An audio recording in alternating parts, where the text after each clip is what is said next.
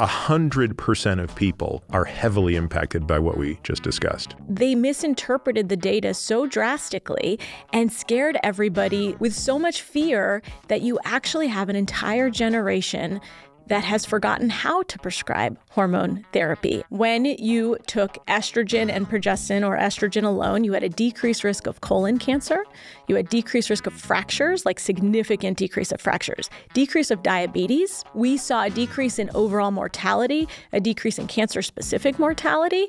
The reality is this is half the population. This is not niche medicine. If a penis shriveled up at age 52, we'd probably have a vaccine sponsored by Pfizer, right? This is they created Viagra, they would create this vaccine. No one even tells women. I love that analogy. There are two hormones we've talked a lot about, but there's a third that we haven't yet talked about. It doesn't get enough attention in women, and of course that's testosterone.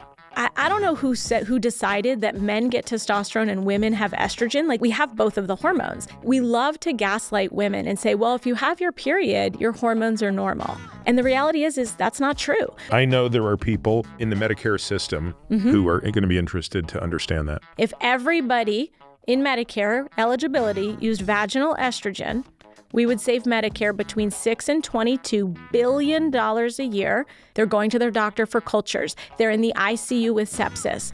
This is a huge economic and mortality problem that we are dealing with, and no one cares. We just got done saying that study didn't show that. So why is that box labeling still there? We're killing women by trying to protect them.